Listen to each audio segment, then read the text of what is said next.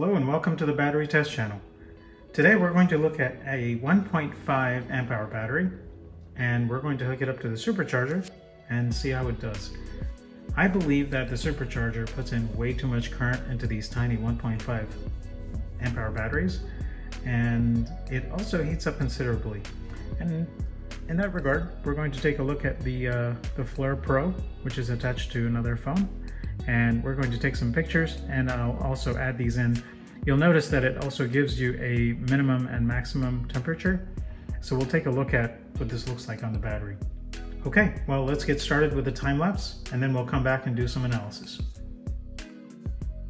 Right off the bat, we're hitting about 188 watts, and 2 minutes in, we're hitting 3 bars and then 4 bars at 3 minutes.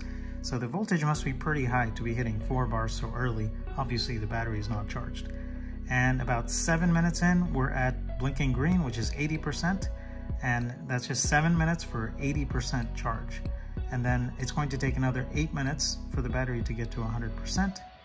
And then here's where it's tapering off and then doing a lot of the charging at lower wattages. And then at 17 minutes and 18 seconds, it's finally done charging. Here's a picture of the batteries right about the 2-minute mark. It's really neat how you can see the individual cells. I thought that was cool. So currently we're still at 20-something degrees. Here's another look about 8 minutes in, significantly warmer, 26, 27 degrees Celsius. And then it's showing as the hotspot. And here it is after the charging is complete. We're at 36, 37 degrees here, and the battery is pretty warm. So we looked at the supercharger on the 1.5 amp hour battery, which is a 27 watt hour battery. At the 80% charge mark, which is marked by the green light blinking, we had used up 25 watt hours at the 8-minute mark. So that's an average of 188 watts.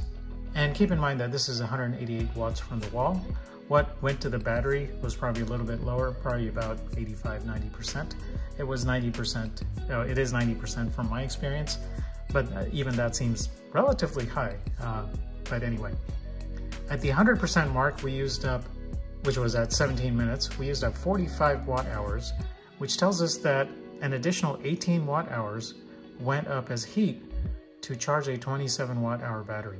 So a pretty inefficient operation for the most part.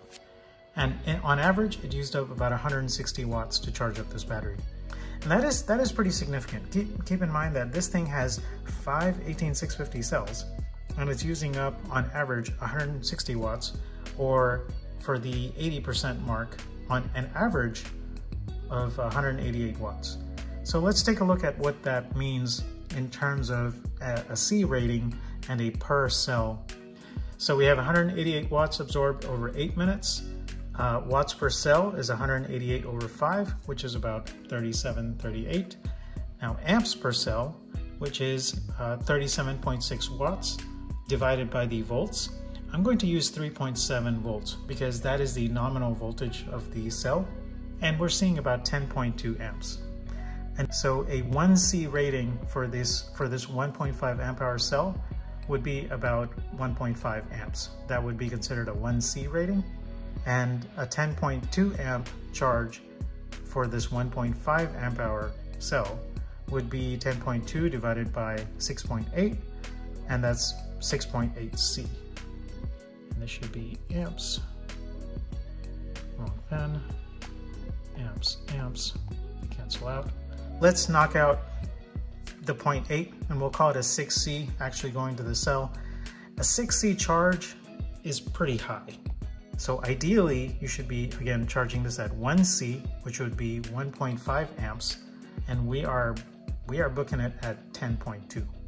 My opinion is that for the 1.5 and 2.0 batteries, do not use the supercharger. I would prefer to use the standard or maybe the rapid charger. If you'd like to see a similar analysis on the 1.5 and 2.0 cells with the rapid charger, please let me know in the comments below. And if you have any other questions or any other type of analysis, I'm happy to jump into it. Well, I hope this video was helpful and I hope you enjoyed it. If it's too much or too little, let me know. And if you have any comments, please put them in the comment box below. I would sincerely appreciate a like and a subscribe.